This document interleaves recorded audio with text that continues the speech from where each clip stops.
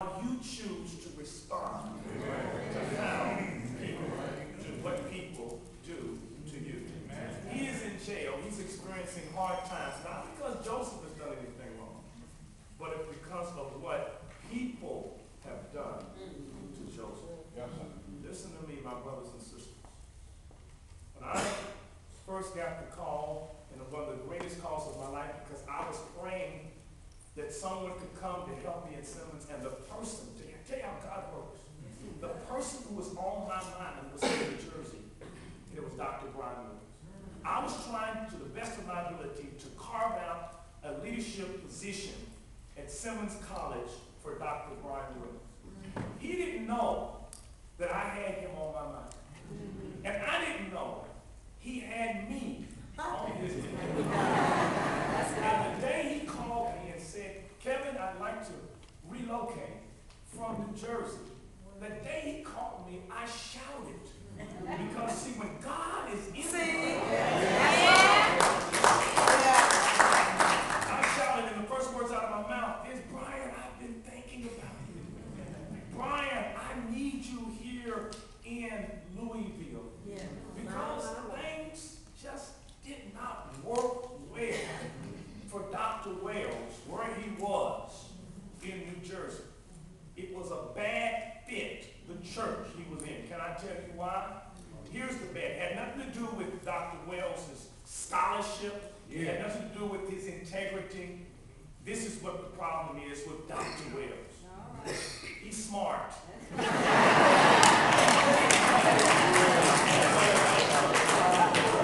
intelligent. And sometimes people in the pews become intellectually atrophied. And they're not going to grow. So there's a mismatch. Let me explain what I mean. Someone said that apostolics are people who have a high school diploma. Baptists are apostolics who went to college.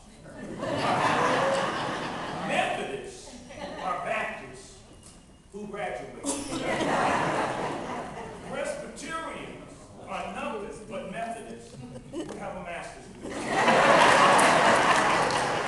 And Episcopalians are nothing but Presbyterians whose stock portfolio is doing quite well. What I'm trying to say is, this man, he's a Baptist preacher in Presbyterian dress.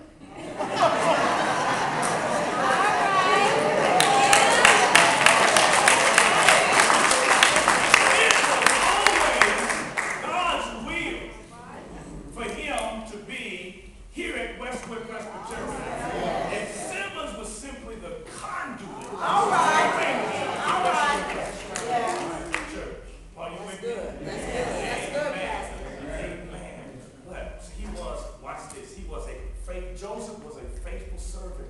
While he was in prison, Joseph was faithful. He said to his friend, whom he helped to be gave counsel to, when you get out of jail, remember me. Which moves us to our second point. Joseph, first of all, was faithful. But Joseph was forgotten. We're told that after the friend he helped got out of jail, he forgot Joseph. And Joseph had to languish there, amen, in prison for 2 more years, forgotten in prison, which teaches us a lesson. Be careful about putting your ultimate trust in people. Many times we say, oh, she let me down, he let me down. Well, they're not supposed to be holding you. You have to depend on the Lord to make a way for you. Joseph is forgotten. And there are times in our own lives when we say, God, have you forgotten me? God, have you forgotten my situation? God, have you forgotten my name? God, do you still remember me? But then we read these wonderful words. That the king called for Joseph. Joseph, the favored servant. You see, the king had a dream. And he couldn't figure out what the dream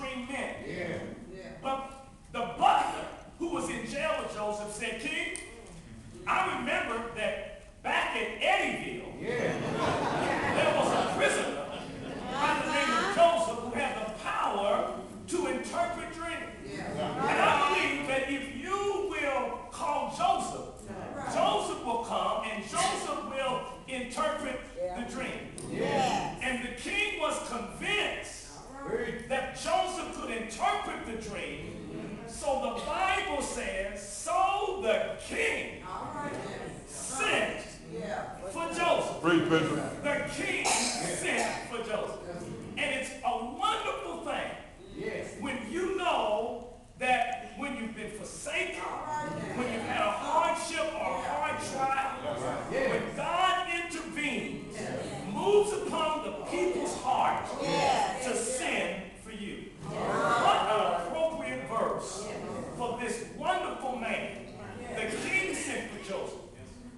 The presbytery sent for Joseph. Amen. He thought he was coming to Louisville. He wasn't coming to Louisville on his own. And you didn't know he was coming to Louisville. You didn't know about a Dr. Brian Wells. But that just goes to show that the Lord is in control.